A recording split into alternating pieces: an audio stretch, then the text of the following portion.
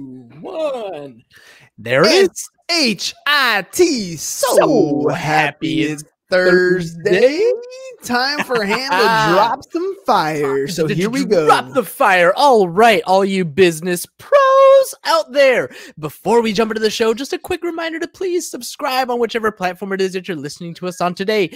Give us a like, give us a follow, subscribe, and drop a review and help other like-minded business owners find value from our awesome guests as we rise up in the podcast rankings. We will really appreciate it. And if you want to be a guest on the show, we'd love to have you on and learn from you too.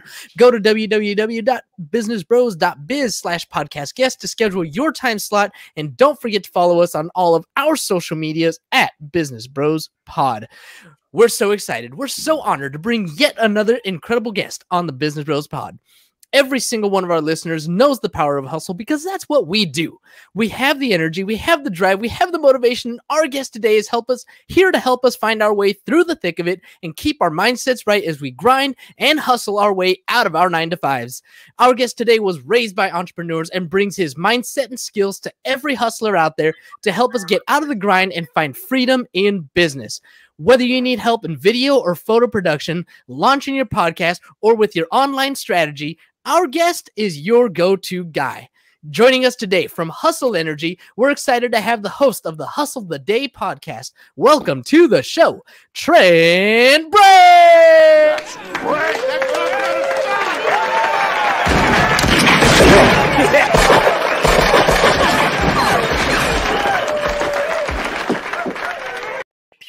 Shut up and sit down. The Business Bros Podcast was created for you. Learn from the business professionals who come to share their stories. Find out what's working in business and social media, what's hot and what's not, straight from the mouths of successful entrepreneurs out there doing the real work. And now, welcome to another episode of Business Bros. Yeah, here we go. I had the opportunity to be on Trent's show a while back, and we've had some scheduling conflicts here and there, but we're finally here. We're ready to rock and roll. I'm ready to get Trent on the show and tell me all about his hustle energy. Trent, welcome to the program, man. Thank you for having me. Really appreciate being here. You know, I appreciate what you guys are doing. And you know what, this whole platform you guys are using, you gave so many podcasting tips on my show. I've integrated some of them, and I'm super excited that, hopefully I can provide some value today. Well, let me ask you, speaking of the tips, and that's funny, but normally, when you get to be a guest on a show, there are a lot of things that people don't see from behind the scenes, everything from how you get booked on a show, what they send you. What did you think about what we provided to you as a guest prior to even getting on the show?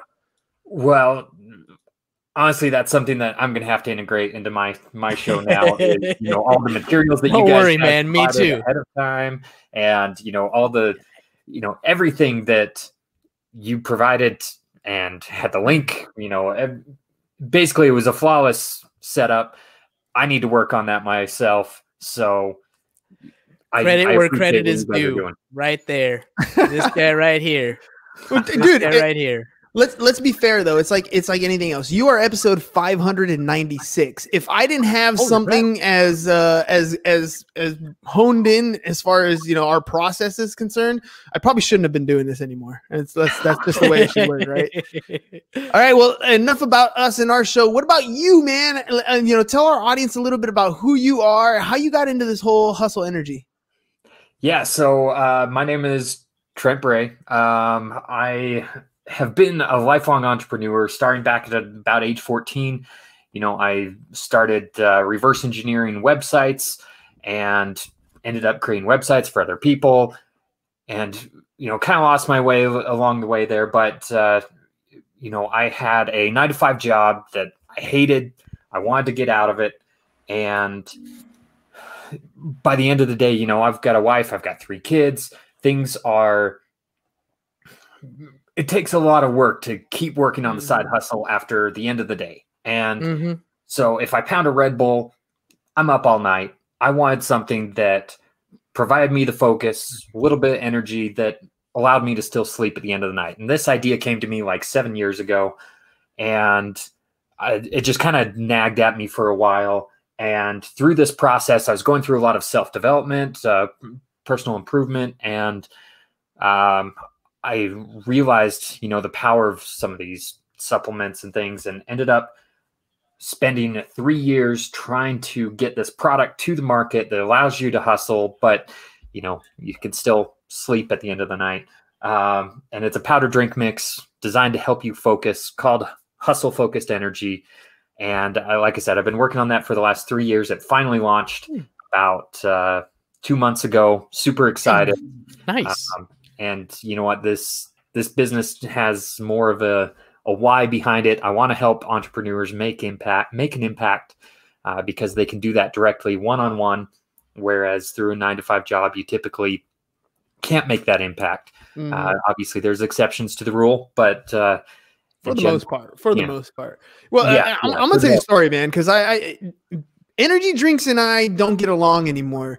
So, I mean, there was, when I was, I don't know, I'll say about early 20s or so, I would go to the gym with a buddy of mine, and he'd walk in, he'd be like, all right, dude, we're going to get these Zions, right? Those were one of the energy drinks, Science energy drinks. And we'd chug it, and then we'd, run our 45 minutes and then hit the weights, and it was all good. It was a pretty good workout. Then he's like, dude, we should try these red lines. And I moved over to a red line. Oh, I remember those. Holy crap, man. I had the jitters for like hours after a workout. And this is after like 2.5 hours of like weights and running cardio. And I would still have those jitters. And then I think those got FDA like removed those. They should have, man. Those things were bad. I mean, heart attack in a can right there. Then another time I thought, you know what, I'm gonna be good. So we would go to Vegas, and when we were younger, we wouldn't fly. Obviously, we didn't have the money to do, flying stuff. So we'd all like caravan in a truck, right? Or get in the car and we'd all roll up to Vegas. But we didn't want to hit traffic. So we would leave at about 11 o'clock at night, drive. It's about a 4 or 5 hour drive from where we're at to get to Vegas. And we'd arrive at Vegas like at 4 or 5 in the morning. And you don't get to check into your hotel till like 3 in the afternoon, right? Oh, yeah. So I was like, all right, that's cool. I'm just gonna sit at the poker table, have some fun, right? So I popped the 5-hour energy drink, and I'm telling you, man, it was the worst experience I've ever had. I was sitting at the poker table grinding my teeth. I couldn't help it. I was grinding my teeth. My stomach felt horrible, but literally 5 hours later, I felt it come out of my system, almost like I don't know how, like water flowing through your body, just like. Just kind of exited.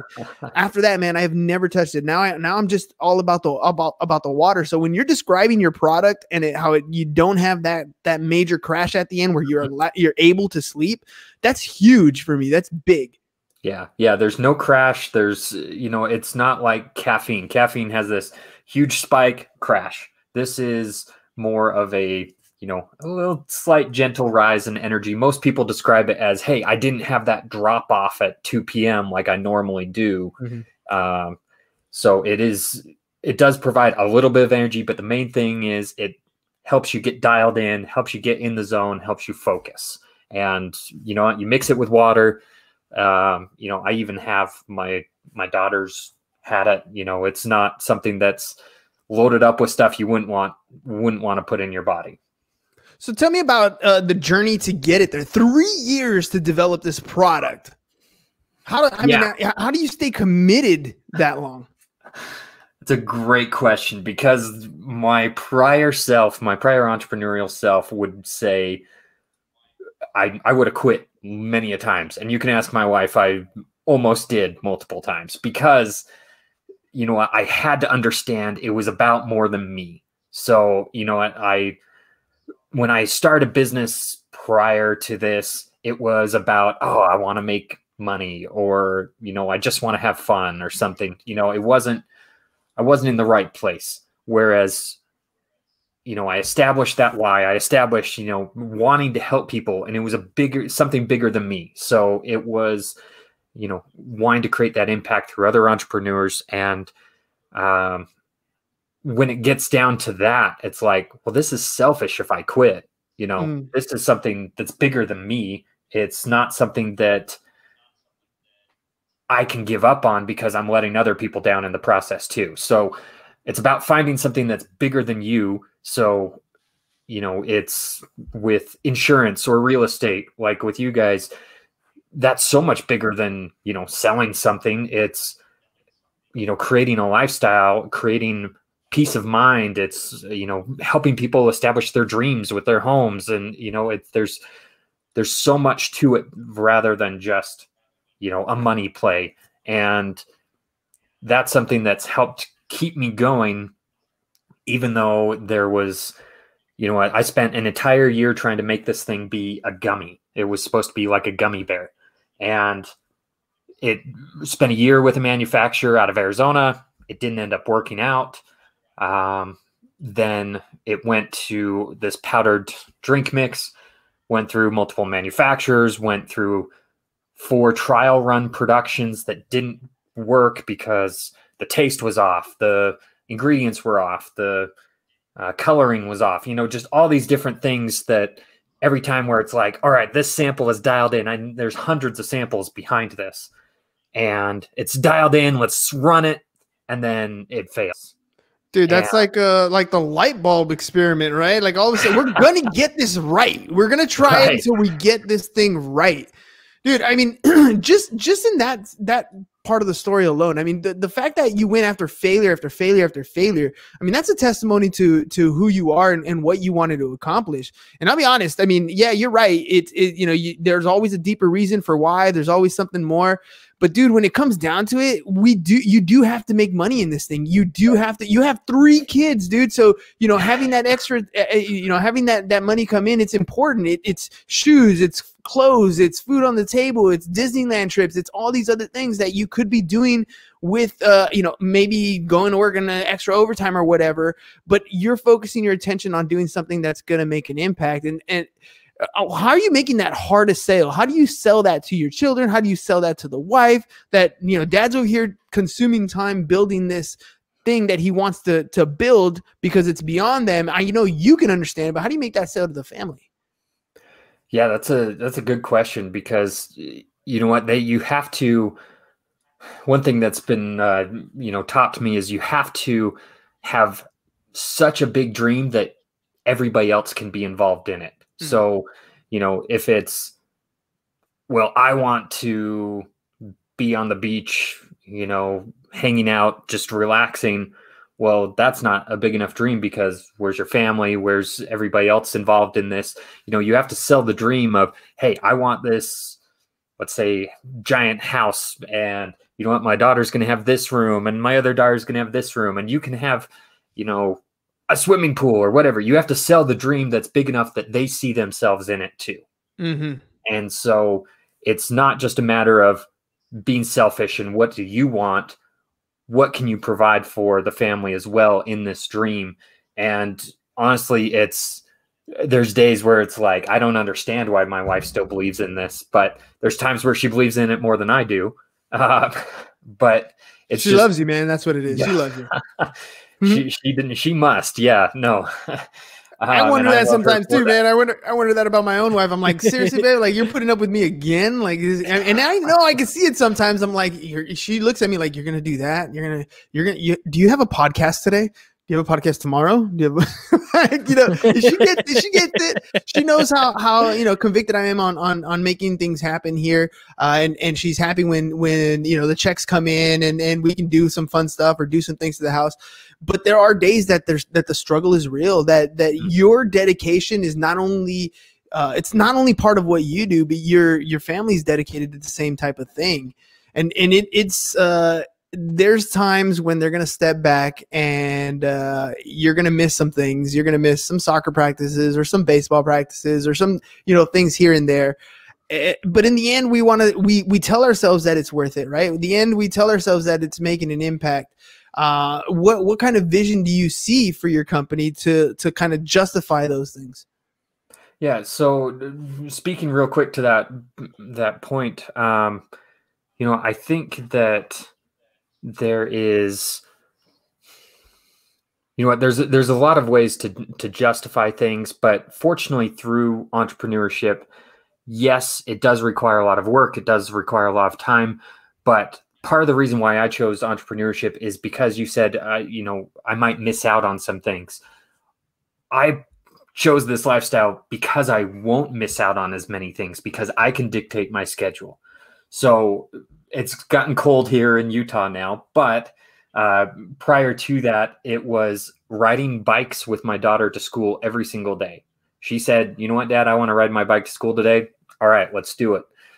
And I rearranged meetings. I cut podcasts short, just so that I could be there for my daughter, show up at her school on my bike. I have to ride double the amount because it's like I have to ride up there to take her to school, ride back home, ride back up, ride back home. Yeah. And you know what? That's the thing though, is I love doing that. I love those experiences. And if I was stuck in a normal office, I wouldn't have that option to do that.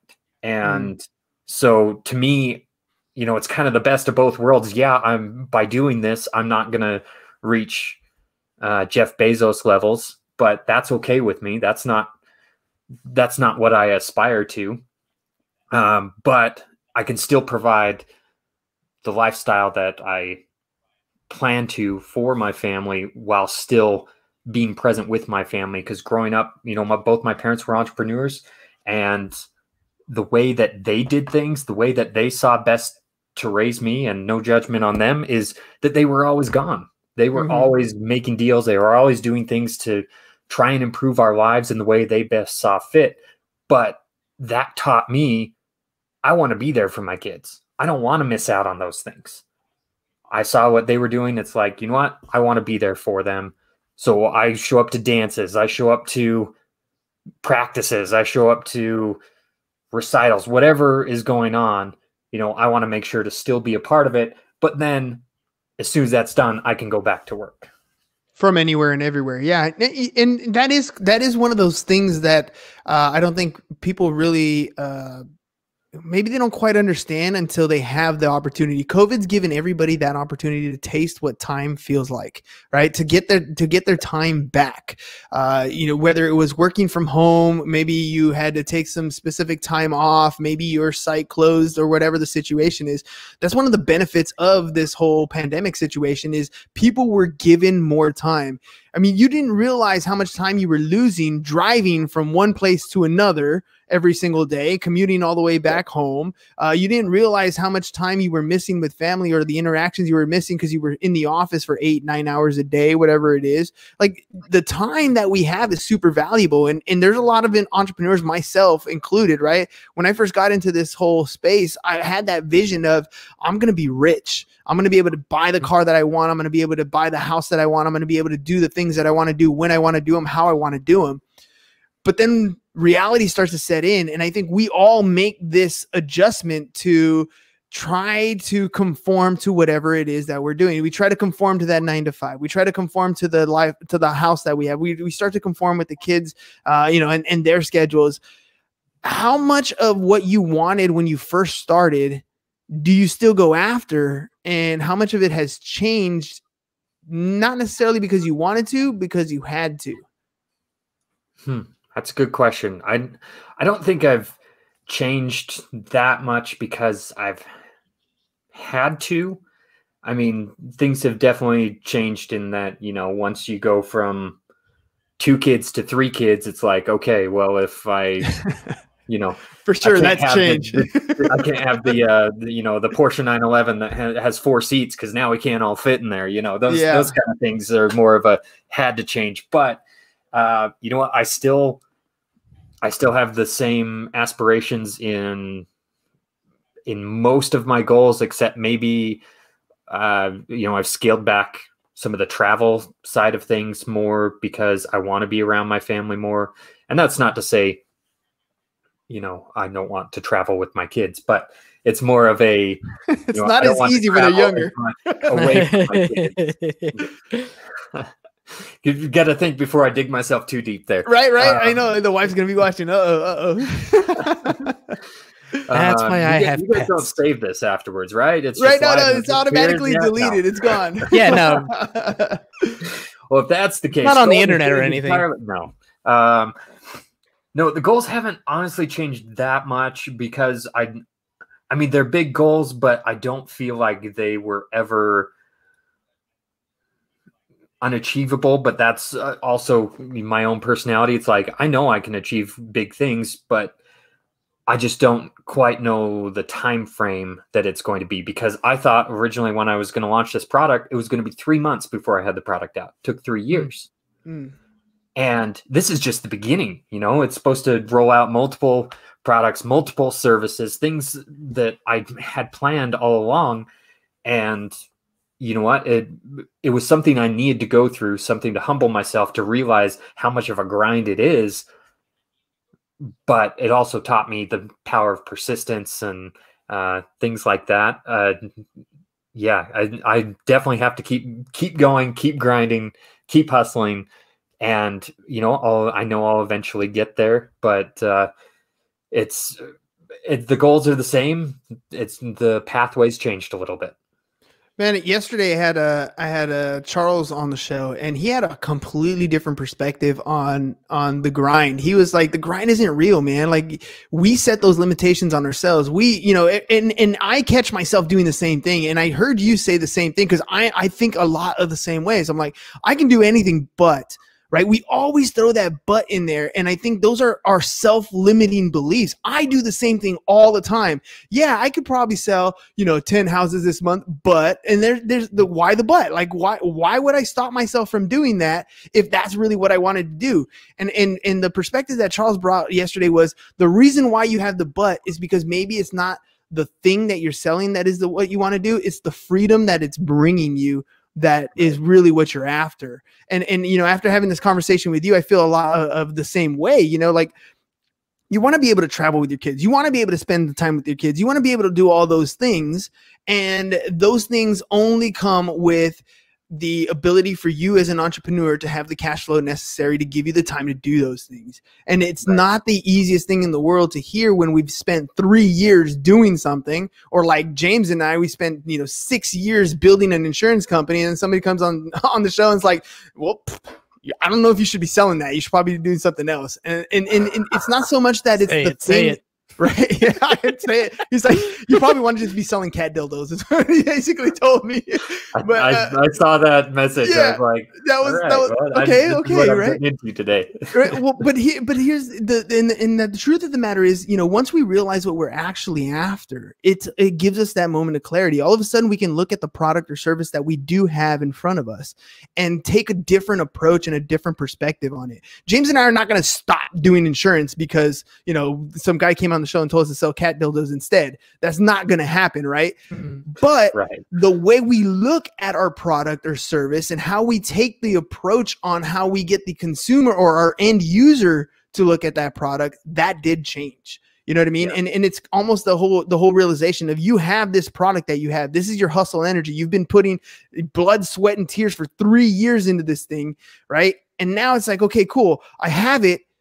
How do I get people to understand the passion that I have behind it? Why is it that I was doing this? Because if I can connect with them on that emotional level, if I can connect with them on where they're at in their entrepreneurial journey, like the fact that you were going through it for 3 years and you're grinding for 3 years, and what you're going through for those 3 years, that's the message that you're going to want to share with people, because that's where they're going to connect with you. And when they've connected with you, they're going to buy from you, right? And ultimately we're after, and that's what Charles's message was about yesterday. It's not really the product that we're selling, because the product itself is just a thing. It's the dream that we're selling, right? It's the desires, it's the freedom that we're looking for to get to the position that we want to go in. So I'm going to ask you this, you spent 3 years building this thing. Where does it go from here? Honestly, this is just the start. You know what? There's so many places I want to take it. And the problem is, relating back to what you were saying, is, you get in your own head. Being a solopreneur, it's hard to bounce ideas off of people. You need, accountability groups or, people to help bounce ideas off of, because there are times where you do get caught up in the product. You don't get caught up selling the dream, because that's what it really is. That's what I want to create for others, is that dream for themselves. And you know what? You get caught up in, okay, how do I highlight this benefit? How do I highlight this benefit? What do I create content for here. And you know what? It's unfortunate that we do that, but it is the reality of it as well. Dude, I'm telling you, it blew my mind on the show yesterday. And I mean, again, we've been doing, over 400 people that I've interviewed, and this guy came in and just, flipped me off. He ruined everything. He messed it all up for me. Right. God, yeah, I swear, I'm telling you right now, like I woke up this morning and I almost felt depressed. And the only reason why I say depressed is because my body wasn't in tune with what my mind was thinking, right? The reality of how I felt in my own body, right? It had to do, with being sore or it's cold outside and I had to go for my run. It wasn't even like that. It was, in my mind, I'm like, what am I doing here? What message am I trying to share with people? Almost 600 episodes in, and am I really connecting with people the way I want to be connecting? Why? Like, I've gone through this journey and I know other people are in those same exact positions. And that's what we need to be connecting with people on, because then all of a sudden, does it really matter whether I'm selling insurance or I'm teaching you how to promote your show on a podcast or whatever? It doesn't matter, because they're connecting with me and my drive and my passion. And that's what you started with when you started on the show today. You were telling me about the drive and the passion that you had at the beginning. And then when we get into the product, now your mind goes back to, well, was the mixture correct? Was it the flavor? Was it you know what I mean? We get stuck in our business. So tell me a little bit about, what drove you into that entrepreneur? What were you feeling at the beginning that got you into this space? So it goes back to, having been an entrepreneur multiple times before, starting companies, hitting brick walls, just giving up. But through this all, I found ways that I was actually impacting people, but it wasn't until I got into a 9-to-5 job where I realized the impact I was actually making. So for example, let's hold up. I'm going to interrupt you right there. That part at the beginning, that is the connection piece. I think that's where hustle energy comes in. That emotion right there where, I hit a wall. I was fed up with this. I didn't have the energy to continue moving forward. I was done with my 9-to-5. I'm done clocking out. I need something to get me to that next level. I need something to help me become, find my financial freedom. I need something to help me start my side hustle. I need something to push me in that direction. That part right there, without going into anything else, I think that's how you sell hustle energy. There you go. We're done. You just solved my marketing problem. Don't worry. He does that to me all the time. Like, yeah, I had a whole point and I was going to say something, but you said it for me perfectly. Thanks. Yeah. I mean, said better than I could. So that's where we connect with people, right? And this is the problem, I think, for most of us, is that's a vulnerability point. We don't want to talk about that time we were fed up. We don't want to talk about that time where, I had a migraine headache because I had so many things to do and I couldn't get it done. We don't want to talk about the time that, we were 18 hours in and I still hadn't finished the thing that I said I was going to have done 3 hours ago, right? We don't want to talk about those things. But those are the things that we're connecting with people. Those are the things that I'm not the only one experiencing it. You're not the only one who created a product and thought it was going to be launching in 3 months, but it took 3 years. That is a great part of the story. That's where we're going to make the biggest connection and the biggest impacts with people. Because dude, you can go to GNC and there's tons of products, right? Oh, of course. But why yours? Why yours? You have a following of people who've connected with you as the individual, who've connected with your struggle, who are going through the same things that you've had to go through at the very beginning. And I think that's your marketing piece right there. Well, perfect. Are you available for hire? Right, all the time. I'm here every single day, Monday to Thursday, 4 p.m. Pacific Standard Time. No, I like I said, I get stuck in my own head at times, and it is really that simple, is making that connection, making that explaining the story, and you know what, you just get caught up in it sometimes, and that's where I've been the last little while. Man, I'm going to make a conscious effort to not get caught up in my own head. I'm going to try to go with these feelings, exactly what we just talked about today. Literally, it's been in my head all day. And I just had the opportunity to talk about it and to see it in your own story. And again, man, like you have the power and you have the story and you have the product to make that Jeff Bezos money. You can, maybe not Jeff Bezos money, but take out 1 0, and it's still a ton of money. That's still right. You still take out 2 zeros. I'll be pretty happy. Yeah, take out 2 zeros or 3 zeros. It's still a ton of money. You're still a billionaire. Yeah, exactly. So, my point being, you have it, you have the capability, and I'm going to try to work on it myself. I'm going to try to stop telling myself the but, and there is no but in my life. There's this is the thing I want to go after, and we're going to go after it. And, I'm just grateful that you've come on the show to do that. Let everybody know how they can get some hustle energy, especially the listening audience. Describe, how they can get a hold of you. Yeah. So the best place to go is to my website, hustle.energy. That's the website, and you can get the product there. Follow me on Instagram at hustle.energy. But you know what? I was going to talk about the product. Forget that. The dream. You know what? Go make an impact through entrepreneurship. Let's do it. Let's do it. All right, let's get some of these comments in here so we make sure we give people some love. So Ray says, that's right. It's you that you are selling. Your energy, your passion, and your mission is what brings people towards you. And the product could be anything. Your brand is the product. And that's, and again, dude, the fact that you have your podcast, that you're doing your stuff on a regular basis, that is what's going to get you to where you want to go. Those people who are listening, those Instagrammers who have hopped on and said hi, all those people, those are the ones we need to connect with. They connected with you for a reason. And let's make sure that we connect with them on that same level. Dude, Trent, awesome show, man. Thanks for coming on.